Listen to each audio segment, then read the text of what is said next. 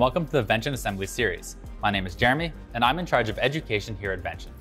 In this video, we're going to cover the configuration checker tool used in the setup process of your Vention MachineMotion Controller. The purpose of this tool is to systematically run your configured actuator through a series of tests to ensure that they have been properly set up.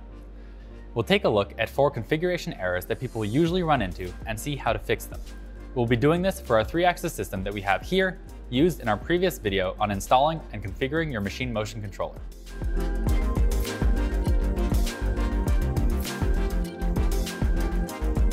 After you've wired your system and powered on your controller, you'll need to find your way to your control center window on your interface of choice. If you're using a Vention pendant, this will be the main screen on boot up. If you're using a computer to connect to your controller, you'll have to navigate to the IP address of your controller from the internet browser. This will bring you to the control center. From here, the steps are identical whether you're using a pendant or a computer. Once in the control center, we'll navigate over to the machine configuration tile. In our case, the basic configuration has already been completed, but we'll run through it quickly. We have drive 3 set as our Z-axis using an enclosed ball screw, a large motor, and a power-off brake. Drive 4 is set up as our Y-axis using an enclosed ball screw and a large motor, but with no brake. And drive 1 and 2 are set up as sync drives for our X-axis using 2 parallel heavy-duty enclosed timing belts, each with large motors. Once you're done with your initial configuration, this is where you'll use the configuration checker. We're going to run through the checker for 3 different axes, highlighting how it works as well as showcasing a few common errors.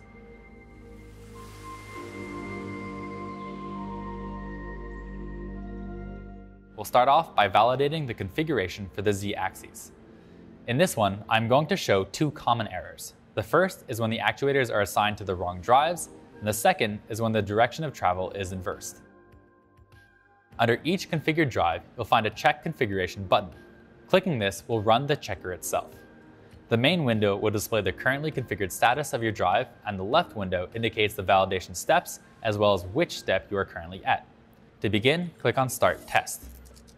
If you have a brake installed, it will sometimes prompt you to verify this and ask if it's safe to disengage the brake.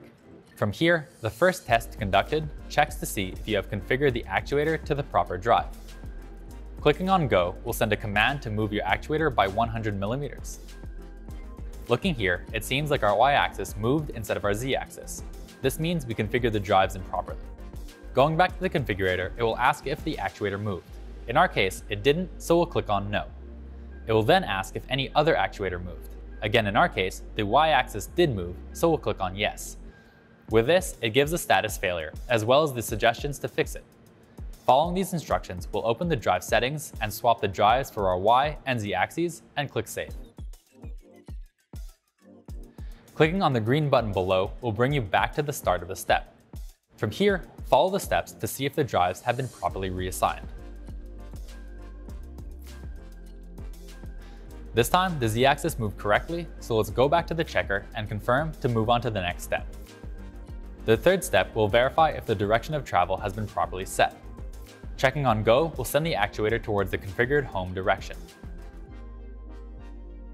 Looking at our setup, it seems that it moved towards the end stop sensor as opposed to the homing sensor. This means that our motor direction needs to be reversed. Going back to the configuration checker, we'll click on No. This will give us a prompt saying that the system will swap the direction of the actuator. Confirm this by clicking Go. Verify that the change has been made and redo the check to see if it functions as intended. If satisfied, click on Yes and then Done to continue. The final 2 steps check to see if you've wired your over-travel sensors correctly by sending the actuator to each end of its available travel. We'll start off with a home sensor by clicking Go. If wired correctly, when the actuator reaches the home position, the configuration checker will indicate that the sensor has been properly installed. We'll repeat this for the end sensor. Since it's wired properly, we get the message that the test is complete. Clicking on See Test Results will show you the resulting configuration at the top, as well as what changes were made throughout the checker process. Going back to the main page will show that the check configuration process has been completed for that actuator.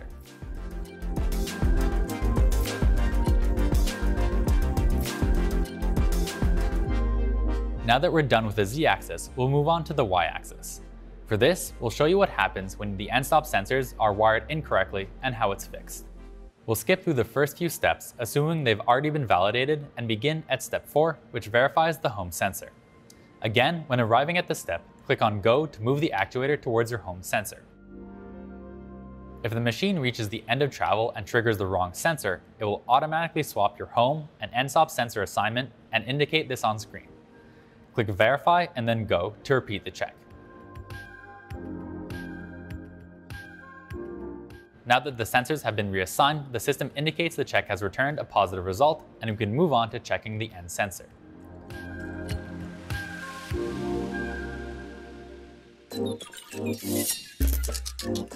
Following the instructions on screen, we can validate that the system has correctly recognized the end stop. Once complete, we can view the test results to see the resulting configuration and what has been changed.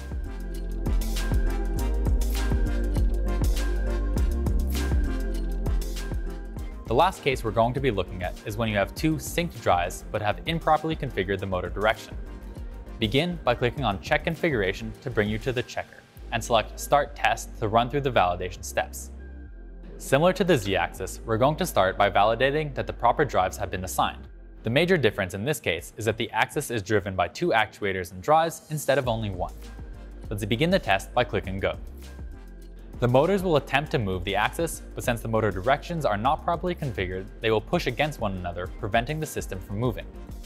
This will give an error feedback message in the configurator and will bring you to a new window asking you how many motors you have installed for this actuator. Since we have two connected, that's what we'll select. It will then ask if they are properly connected to the proper ports, which we'll confirm by clicking Yes. This leaves only one possible issue preventing motion, which is that the motors are attempting to turn in opposite directions. Clicking on Go will have the system run through various motor direction combinations until it finds one where the motion is no longer impeded. Once this is done, it saves and applies the new motor direction. Press Verify, then Go to run through the validation steps one last time to ensure that it's been properly configured. The rest of the process follows the same steps as seen earlier, so we'll end this here. And with that, we've covered the basics of the configuration checker tool. Thank you for watching this assembly video, and please do check out the other ones in the series.